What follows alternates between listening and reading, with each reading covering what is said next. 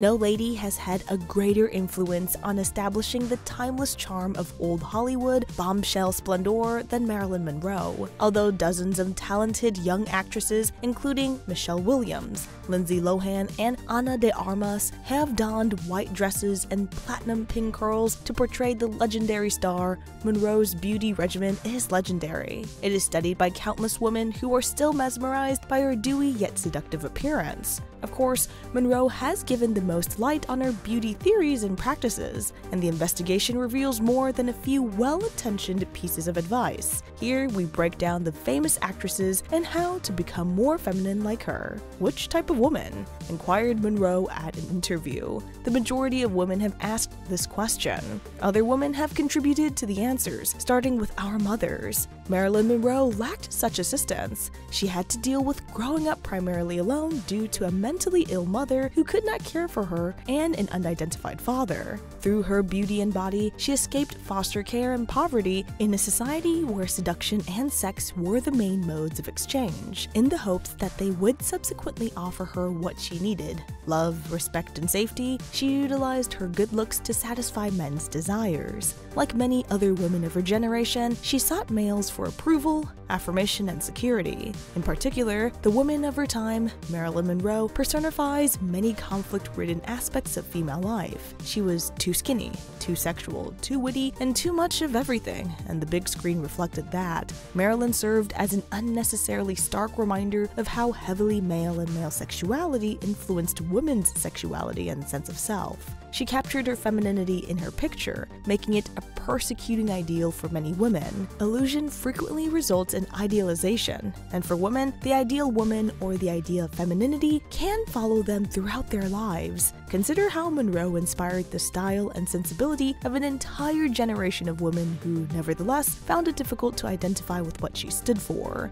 Marilyn was objectified, depersonalized, and made fun of because she was caught up in a caricature of a woman. Few women spoke up for her because they felt threatened personally. A gorgeous, sensual rival who played to all men's imaginations, Monroe reflected fundamental feminine fears related to envy, jealousy, and competitiveness. By giving herself completely and pleading for love, she made women aware of their vulnerability in the socio-symbolic contract. Because men regarded her like a woman, while women treated her like the enemy, Monroe felt more at ease around males. She looked to follow he for a definition, but it was inadequate and constricting. Being treated like a woman does not make one a woman. Rather, it creates a man's perception of a woman, which has the potential to cage her. While masculine identifications may reinforce many aspects of the female identity, validation with other women occurs quite differently, since we are distinct from males because we are physically different. The men in our life are crucial, but they cannot take the place of other women.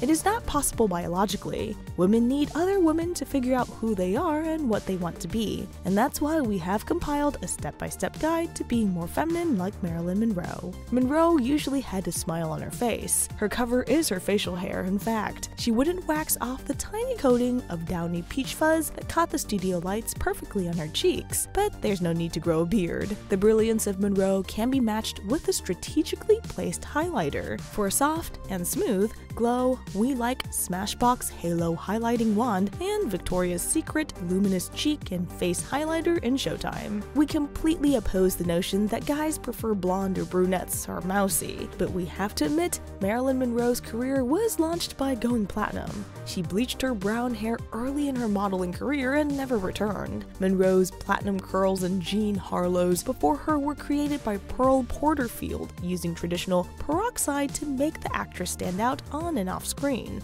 Don't go that racy. Instead, choose John Frieda Precision Foam Color in extra light beige blonde, which is softer and more advanced if your hair is very dark, and transition gradually to a lighter shade. Researchers who study body language say that women who want to look more attractive sway their hips more.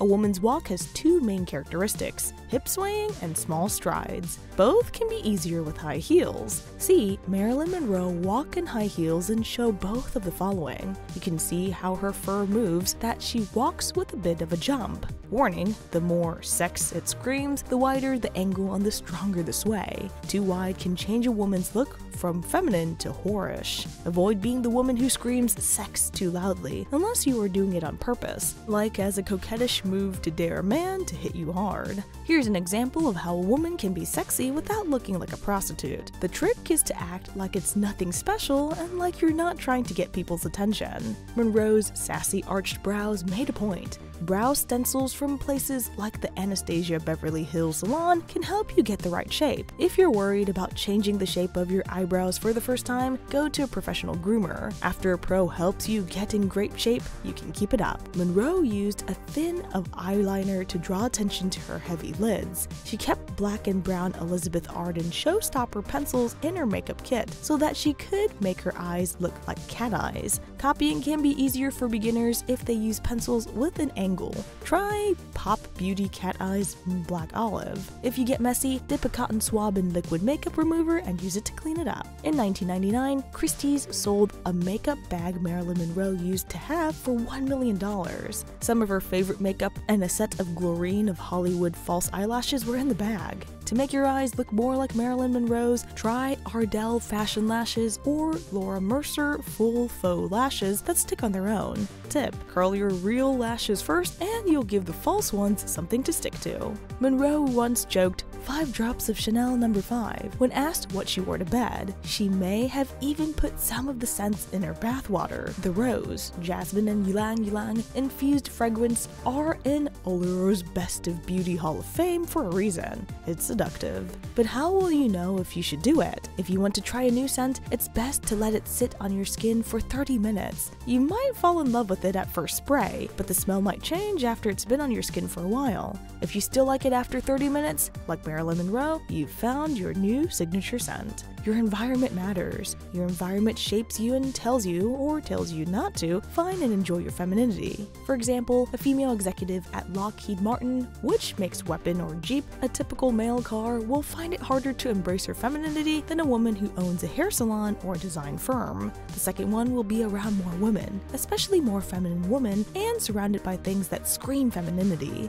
The first one will have to play down her femininity and up her masculinity, and she will always be in an environment with a lot of testosterone. In fact, the best business and career books for women that teach them how to be successful in an organization dominated by men are all about how to play the game the way men do. It can be hard to act more like a man at work and then be ready to embrace your femininity every day at 6 p.m. and every Friday night. Yes, you can be successful and female in places where men are the majority, and you can turn it off at any time, but you aren't taking the easy way out. And if you want to make it easier on yourself, you can choose places where women are more common.